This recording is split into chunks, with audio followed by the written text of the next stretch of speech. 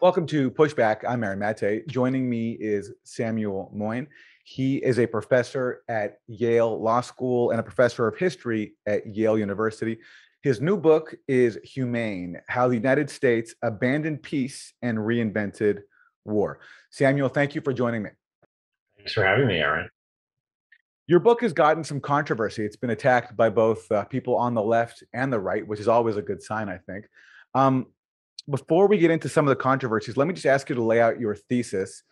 As I understand it, and correct me if I'm wrong, you are arguing that the process of making the conduct of US wars more humane has in fact legitimized and prolonged the underlying enterprise of war itself. Yeah, that's basically it. I'm interested in how it was that Barack Obama could reinvent the war on terror. And as I see it, it was central to that reinvention that he could respond to the way that people had attacked George W. Bush's war. And that was largely on the grounds, not that it was illegal, but that it was fought illegally. And the results were that Obama was able to offer a humane and legal form of the war on terror, which continues to this day. So talk to us about how Obama came about that. I mean, first of all, he campaigns as kind of a peace candidate. He highlights the fact that he opposed the Iraq war, of course, on narrow strategic grounds. I don't think he ever called it illegal. No. But then, so how does he go from portraying himself as being this champion of peace who's going to turn the page on the Bush era? And then what actually happened when he comes into office? You Obama was brilliant, at least as a kind of electoral strategist, because he was the first in now a succession of three presidents who have won by selectively opposing American war, two of them against Hillary Clinton. Um, so Barack Obama ascended against Hillary Clinton in part at least because she'd voted for the Iraq war. Donald Trump falsely claimed, first against fellow Republicans, that he'd been against the Iraq war and beat them, and then beat Clinton. And then you have Joe Biden, who also, in the midst of his campaign, said he was against the forever war and did pull troops from Afghanistan. Obama, in his first days in office, had to figure out what to do with the war on terror. And it's quite important that a lot of people were generous to him. Journalists who had been, merciless with Bush, singling out the way that he and his lawyers allowed violations, not of international law, prohibiting war, but international law prohibiting bad things in war like torture. And Obama on his first day in office, although the torture had long since stopped, at least in its kind of gross forms, ordered the shredding of the torture memos. He went to Oslo when he won the Nobel Peace Prize in his first year in office and promised to, if it was necessary to fight humanely and in accordance with the laws of war. Now we know that in the same period, his first year, he was pivoting away from even detaining anyone anymore, since that had caused all the legal problems that activists and journalists used to delegitimize the first form of the war on terror. But in pivoting away from detaining people, Obama didn't pivot away from war. He pivoted to killing people. And that was, of course, through the drone program and special forces. And instead of ever really focusing with Obama on the continuation endlessly of the war on terror, we kind of continued within the humanity frame. At most, people indicted, again, fairly and nobly, civilian casualties. Um, in other words, mistakes or crimes in how war is fought. Um, Actually, it was Obama himself, more than many of his critics, who kind of called for an end to the war on terror. The trouble is that he, I think, more than anyone, kind of entrenched it permanently, and that's the way it is now. And what did you learn through your research about the people around Obama who provided the legal justification for this, and maybe talk about a couple of key legal briefs that you identified. The one that came in March 2009, I believe, and Correct. then the presidential policy guidance a few years later.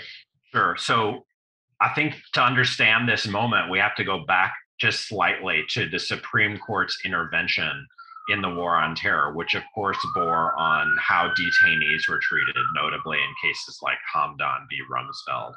Um, and in the beginning of 2009, even though those decisions had to do with Guantanamo and like what happens to people who are captured, um, Obama's lawyers said first in this legal brief that basically we're in a global war, and it's a war that we will fight in accordance with the law of armed conflict, which meant that we had to place limits on how we treated detained terrorists or alleged terrorists that were captured. But that decision about a kind of global frame for the war without any chronological end to it either meant that the targeted killings program kind of assumed kind of no limits in space and time to who could be killed by drones, armed drones, or special forces. And so this was a kind of amazing document because it hadn't been issued under Bush.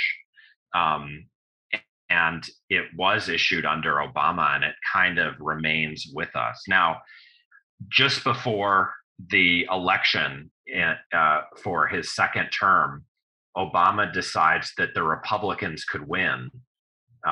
You never know. No one imagined Trump could ultimately win 4 years later. But Obama thought he ought to write down some rules. And once again, those rules were supposed to be kind of constraining no matter who's president.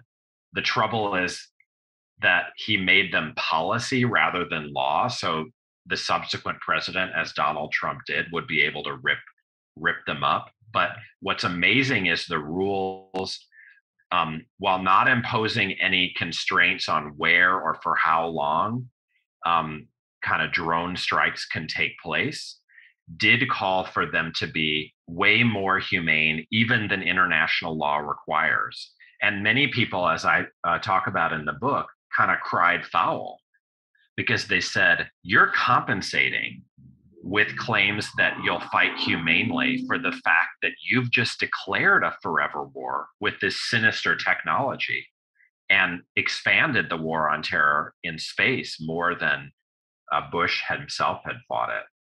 He was supposed to be hope you can believe in, or change you can believe in, but he mainly changed the war on terror by kind of pivoting to this more geographically expansive form of shadow war, and promising when he finally did so publicly that it would be, careful and humane and never kill civilians.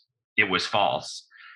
They didn't follow those rules because so many died, but it was amazing that he made the promise and that he had to care about the how of drone war, even while authorizing the thing itself.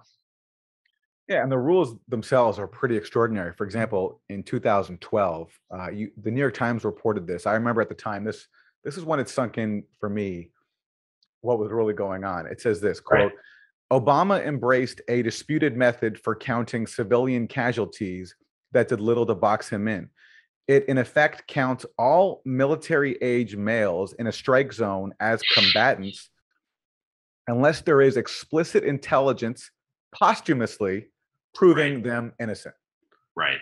So those are signature strikes, so-called. And again, that is totally noxious, and it's really like reeks of the kind of thing that happened in Vietnam known as free fire zones, where you basically said, okay, everyone who's innocent leave because we're just going to kill anyone who remains on the assumption that you're fair game.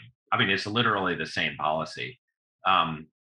The interesting thing to me, though, is that in a way, he was trying to get out of the promise that he made to the world that went beyond what the actual laws of war require. So in under that law, if you shoot at a target that is a fair target, you can kill civilians if it's not disproportionate to your military advantage. But Obama, in this presidential policy guidance, said we won't kill any civilians ever. If there's a risk to one, we won't conduct the strike. But of course, what that meant is that you re-described a lot of civilians as combatants in order to get within the promise of humanity you'd made. So it's you're right that it's totally fascinating how they made this promise and then kind of betrayed it. But what I want to focus on is it's the fact that they made it is really revealing when they didn't seem to care about like having to justify to Americans that they were in a forever war or using an illegal tactic in the first place, which is like drones themselves, drones outside hot battlefields, which are and ought to be seen as extrajudicial killing. I've always thought that when it comes to choosing between a Democratic and a Republican president, that, faced with the choice, that the odds of a Democrat committing, inflicting less suffering and death on the world, that it's higher that a Democrat will inflict less suffering and death, just based on what the history of both parties. Not that I'm a fan of either Mhm. party, or especially Sure. Democrats, but just that, that just based on how history has gone. But I'm wondering, based on your research, where you fall on that question.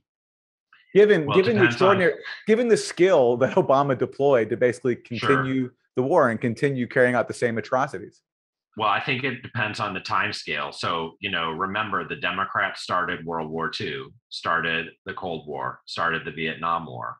After that, I'm with you, because you do choose a lesser evil. I vote for Democrats. I voted for Obama 2 times, but the question is, do we have to just compare them to Republicans, or can we push them to be different, or can we change the Democratic Party? And here, Obama came out in his National Defense University address in 2013, kind of rolling out the presidential policy guidance, and said, "Look, you want me because the only alternative is big intervention and war crimes, and I'm giving you endless war, but it will be humane. And that's the best of all possible worlds. But if we reject that, then we have to demand, better Democrats or some other party that will give us not more humane war, but less war.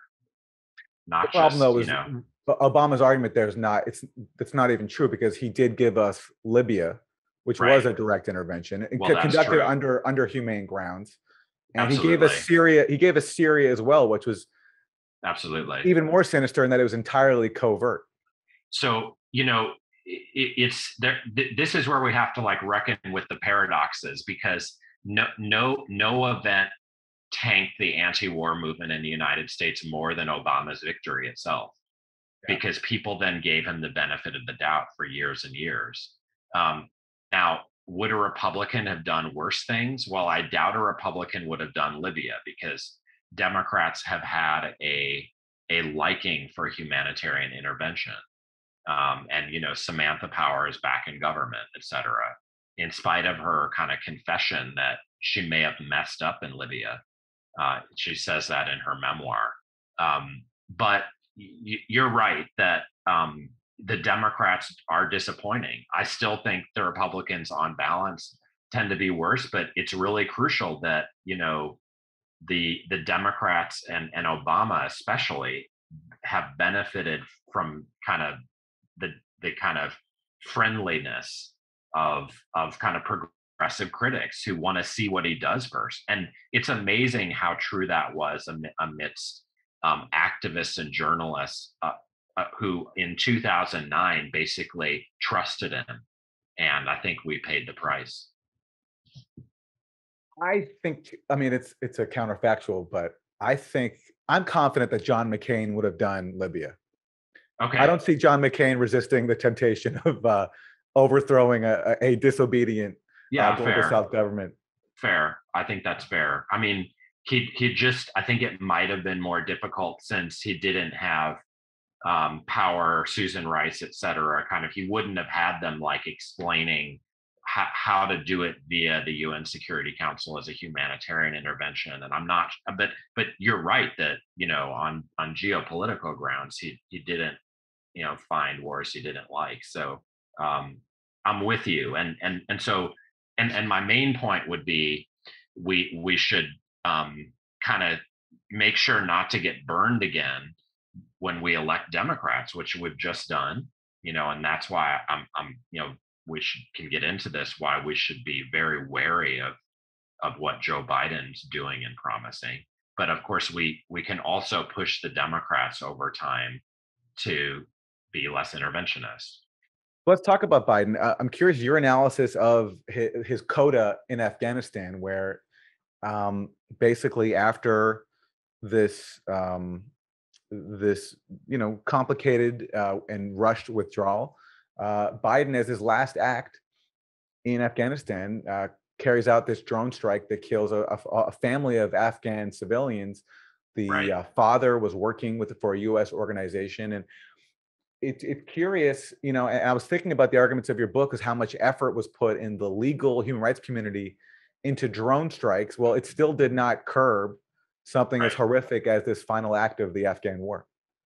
I agree with you. I mean, maybe you say it was a special circumstance given the quite extraordinary level of attention that Afghanistan was getting just for a couple of weeks in the American press, and the need to make the exit, you know, seem better run than it actually was. I mean, you know, the events of the other week, raise this really difficult strategic question, because those who are critical of the U.S. government are right that dramatizing the carnage is the best way to raise bigger questions about the practice and the kind of ongoing wars, of which they're a part. But I want to highlight this risk that you may kind of succeed in debugging endless war, getting the government to fight more humanely, take more precautions, kill fewer civilians, even as the war gets legitimized. And we can get into this, but I kind of, make some edgy arguments about how that paradoxically was the outcome of Bush era activism and journalism. But you know, in terms of Biden's justification for the pullout, which he stuck to, and it was really impressive, we should just attend to the fact that this was the plan all along. Antony Blinken, Secretary of State, said on podcasts before Biden was even elected that the plan was to withdraw and preserve counter-terrorist interdiction. And Biden himself said not to worry, that though um, America was giving up counterinsurgency, it was going to double down on so-called over-the-horizon counterterror. So if you have the long view and you think that there were these two wars on terror, the first that Bush started with interventions in Afghanistan and Iraq and heavy footprint war, well, we've been pivoting away from that for years, and Obama most of all. And Biden kind of finished the pivot so that now we're done with the kind of heavy footprint intervention and occupation, and now we've purified. He's promised that he's purified counter terror. Now it's also true that there's allegedly a review underway concerning the drone program in particular and targeted killings in general. But we just don't know where that goes. All we know is that Biden promised not to give up counterterror, and maybe even there are new reasons to kind of intensify it with the Taliban in charge of the whole country. You touched on this, but I want to ask you about it more. My personal discomfort with the preponderance of attention on the drone program. Of Mhm. course, I think it's a important thing to scrutinize and criticize, but I felt as if the conversation around it was drowning out other methods of US warfare. I mean, first of all, Right, dirty wars, and again, I go back to right. Syria, where you have one of the most expensive covert operations in the CIA's history. And it's controversial on the left. People have different opinions, but in my view, basically, it was illegally flooding a country with weapons uh, to the benefit of sectarian death squads. And which I was recently in Syria, and I saw Mhm. just some of the impact of it, and I came away very angry about it. And you look at the discussion on the left in the human rights community for the last decade, and operations like Syria don't get any attention, and to the extent they do get attention, they actually get support because for people think that it's actually a humanitarian endeavor to Right. support a one side in this civil war. I'm curious your thoughts on that, and also sanctions too. I mean, sanctions kill people en masse, but yet again, it's when in terms of the conversation about human rights and waging war humanely, dirty wars and sanctions just don't get discussed. I agree. It's not what I've written about, but if we kind of like just put up a tote board to try to figure out what reforms would make the most difference to global well-being in this domain, you might even start with like the arms trade that's kind of supervised out of the Beltway, and that affects so many global conflicts, even when America's not involved at all, aside from like having its companies, send weapons to so many different forces. And then, of course, we get the proxy wars, and you've mentioned one, and we should add in, Yemen. And these are not humane. None of the above, which we've just been talking about, are humane. And Um, Yemen, by the way, also greenlit by Obama. Correct, correct. And they felt bad about that, Ben Rhodes, et cetera. But and they were merciless towards Trump, and understandably, but they haven't owned that we're there because of their choice to And they're still expand the war and they're on still terror. continuing and they're still Correct, continuing it effectively, despite correct. claiming to oppose it. Yeah. Correct. So all of that is, I agree, way more important. Um, it's that there is a kind of a popular discourse around the war on terror when America's fighting it directly, and that's what I wrote about, just because it seems really important that we got caught up in this dynamic of trying to humanize that war. um, and it is a tragedy that it's ongoing. I still would decenter the drone program even within that, because we need to take account of the huge expansion under Obama and Trump alike of special forces deployment. So those are also targeted killing operations under the same rules, allegedly, that demand humanity. And it's equally offensive. So I don't want to kind of trivialize the remaining dirty wars to which Americans are party, in virtue of having a government that's like the biggest arms dealer through American companies, and engaged in proxy wars. But the war on terror matters too, and we're fighting a kind of multi-front struggle against all these different forms. I think for someone who's trying kind of to say something original, I'm totally with those who are denouncing dirty wars. It's just we face kind of limits, and how much traction we can get against them. We should keep trying. I want to make sure people are aware that it could be disturbing to get humane war, even if the or especially if the loss of life turns out to be less than in the dirty wars. They're still you know grievous for a lot of people, and they reflect kind of geopolitical realities we should confront.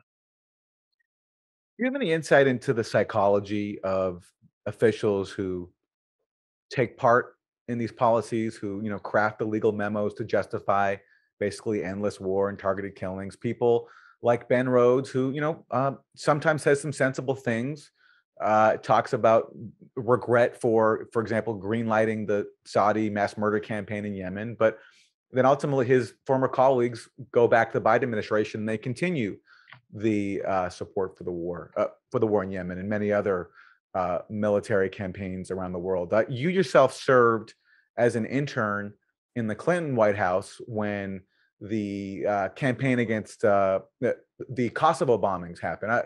Having served in the White House, being a professor in the Ivy League, do you have any insight into the psychology of what continues to, in these people's minds, justify the policies that they are carrying out despite the horrific, murderous consequences? Well, so, the most boring but important factor is just kind of careerism and self-advancement. And that affects, folks in both parties who choose to work in government. And, someone's going to work in government. I think we need to get more specific about the folks that I think we're talking about now, because the question is, how do you rationalize?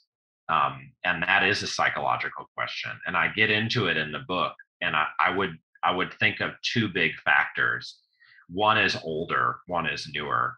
The old factor, and I was caught up in it, as you mentioned, is the persistence of the idea that America is an indispensable nation whose military force will make the world a better place if deployed correctly.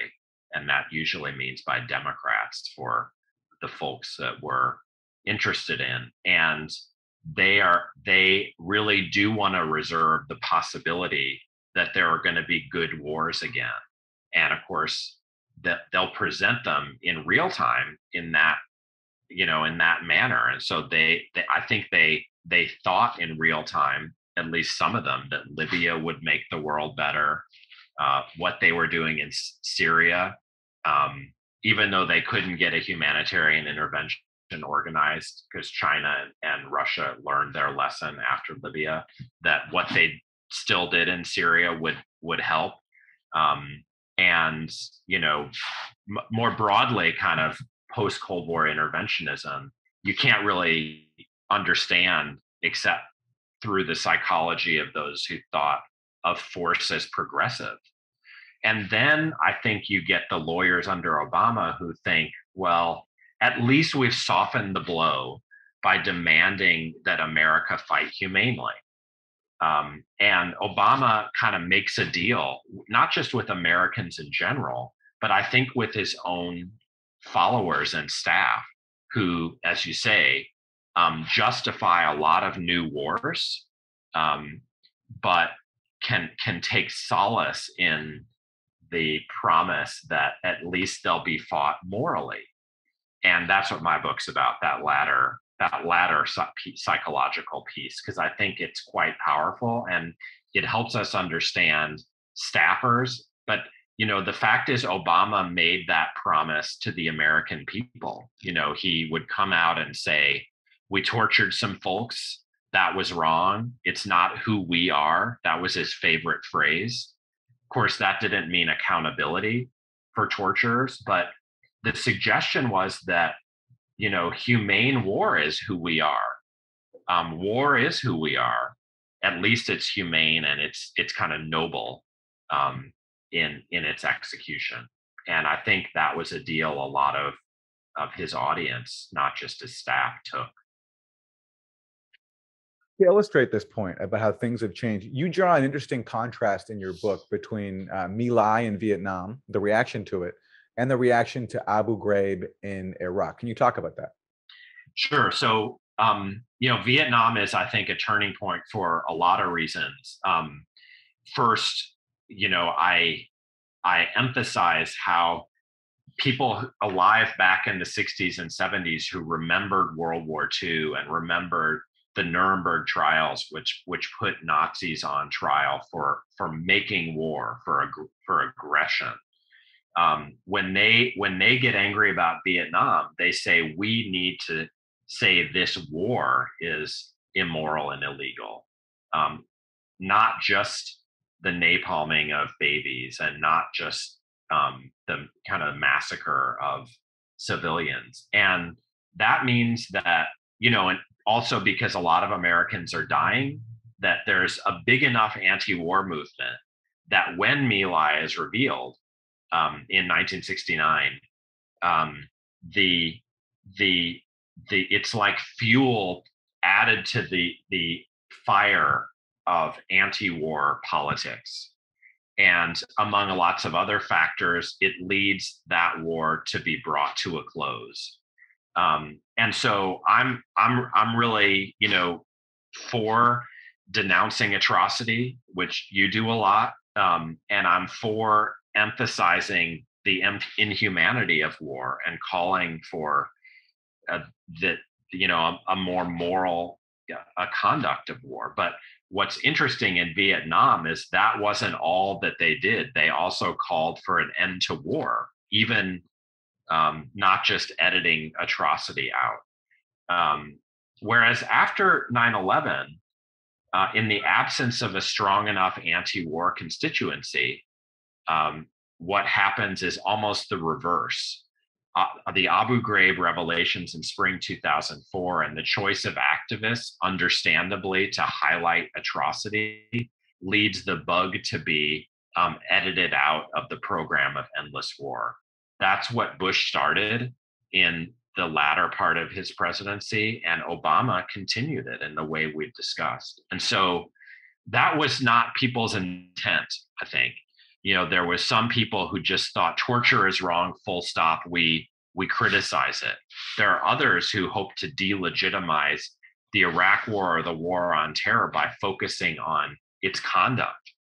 But if that was their goal, the consequence was that Obama saw that he could keep the war going by making it humane. And so the result was kind of the opposite of what happened in Vietnam. And I think it should sensitize us to the extreme risks that we face when we understandably and rightly kind of make hay out of atrocity, because you could get not what you wish for, which is less war, but something you didn't wish for, more humane war. That's what happened in our experience. Okay, so this brings me to one controversial aspect of your book, especially on the left, which is that Right.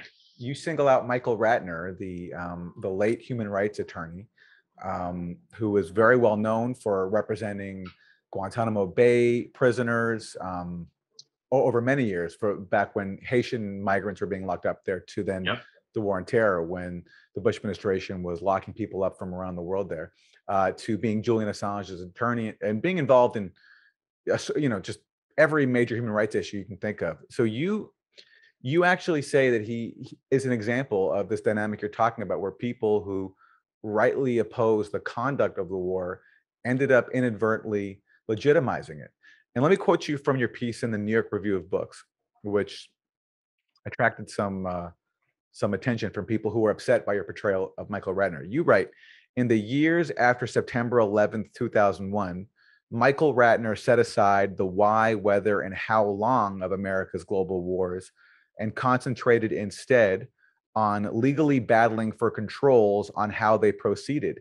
In the annals of recent history, no one, perhaps, has done more than this leader of the Center for Constitutional Rights to enable a novel, sanitized version of permanent war.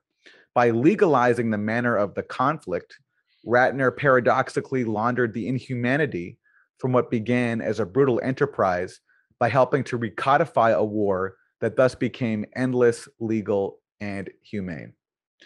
So that's from your piece in the New York Review of Books. I take issue with a few things there. First of all, is it fair to say that Michael Ratner, that no one perhaps has done more than him to sanitize war, when, as your book rightly points out, I mean, it's Obama and his team of lawyers who are really doing the work behind the scenes, and from their perch of at the highest seat of power to sanitize war. That's totally fair. So Ratner and others, I think, created conditions, and Obama took advantage of them. And in, again, as you say in the Obama chapter, I'm quite clear that he's the one who's ultimately, making the decisions. I should say, I was badly understood, and by enough people that it's my fault, around Michael Ratner. What I wanted to dramatize was that even someone with the sterling anti-war credentials that he could boast, which went way back in his career and to the end of his life under the Obama administration, could be put in a situation where he took action that created these conditions that Obama then was able to act to perpetuate the war. Now, we could quibble about well, what do we mean by most important? Because Ratner deserves credit for when no one thought you could win a case to protect those at Gitmo, for trying anyway, even as he dropped some litigation he'd always engaged in around Americans starting war. And so I think he deserves credit as the single most important legal advocate kind of facing down government after 9/11. And that puts him at the top of my list of heroes after 9/11. But even with that status, we can't deny that, when you make choices in the world, you open up risks. Now, it's absolutely true that the realizing the risks is on Obama, and that's that clarification is absolutely essential. What it does mean is that we recognize Ratner's life as a tragedy, because he helped create the conditions in which his anti-war credo ended up being betrayed. And he was part of that because he acted. And when we act, everyone's acting all the time. We set up new conditions and we create new realities. And my take is we should really ponder the paradoxes of what happens when we make choices, because we're in a situation now where we can demand that Biden end the war on terror. And this matters because, unlike Ratner, most human rights activists in the war on terror never opposed it. In fact, on principle, many human rights organizations in the mainstream, like Human Rights Watch, have said, with the exception of humanitarian intervention, that they never takes a stand on the legality of going to war. They I only got that. I got monitor that. his conduct. I got that. So then why make Michael Ratner the face of a position that he doesn't actually hold? Because rhetorically, he was Good, always against the war good. the wars that he was trying to at least force into being conducted more That's humanely. fair. So the article is part of a chapter in the book, and what I try to do is show how both those on the left and the right, who really didn't want to see the war on terror become endless, and kind of have credibility in opposing war itself, nonetheless play a role in making it endless. The folks in Human Rights Watch, they don't have anti-war credibility. All they did was sign up to kind of make war crime free, and so it was really, let's say, a narrative choice. But you're right that if we really want to get kind of critical of some people, it's not Michael Ratner. And again, I didn't intend to be critical of him.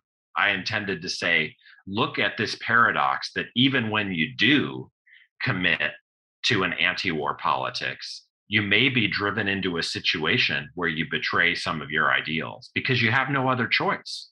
And of course, in the end, Obama gets the blame, as you say.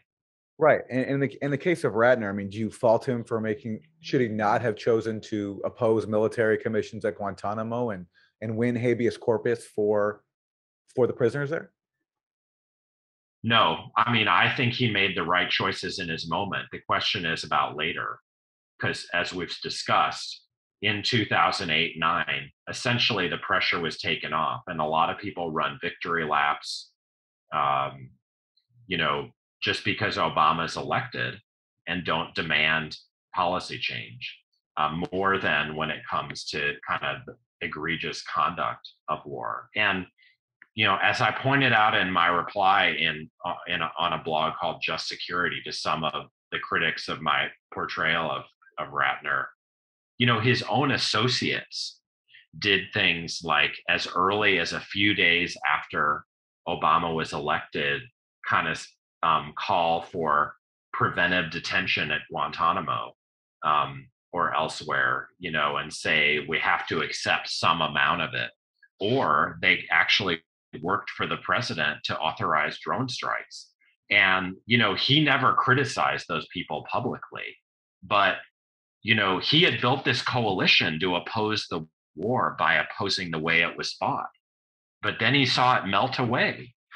And so this is, I think, a tragedy, because Obama took advantage of the way that the war had been delegitimated before his presidency in order to re-legitimate it in a new form. That's the point. That's the only point I've tried to make. And, I've even apologized for those who kind of thought that, it was a mistake to make Michael Ratner the kind of pivot. On the other hand, he was the most important lawyer who deserves the credit for this focus. And of course, as we've said, it was his only choice in that moment. I think our question has to be, if that's a necessary choice at one point, how do you control the risks later? How do you make sure your coalition stays together so that the warmongering part of it doesn't, join the presidency in order to reinvent the war? Well, no one solved that problem, Michael Ratner least of all. Well, and it's amazing to look at to how wars are discussed, going back from Vietnam to today, where, the conduct of the war is allowed to be discussed, and the pragmatism of the war, whether it serves Correct. our self-described interests, whatever that means, but never the legitimacy of the underlying premise. That from Vietnam to today, that discussion in the mainstream is not Agreed. being allowed. Or it takes decades, and at the waste of so many lives and so many billions in the Vietnamese case and trillions in ours. And it's a sad result, because even when like enlightenment comes in American discourse, it tends to be about costs for Americans, which are obviously minor compared to the damage that gets inflicted on the world. Um, you know, Part of the reason I think we're both concerned about this is that precedents are being set for future hegemons, because America is not going to be in the driver's seat of world history forever. And I think the United States has set a very poor example. And Americans themselves, when they're on the other side of things and less powerful in the world, are going to rue the choices that American leaders have made, and the American people have allowed through this period. If the U.S. empire manages to give us a world to inherit, to Of inherit. course, yeah, I don't that's an open question. The book is called Humane: How the United States Abandoned Peace and Reinvented War. Samuel Moyn, thanks very much. Thanks for having me, Aaron.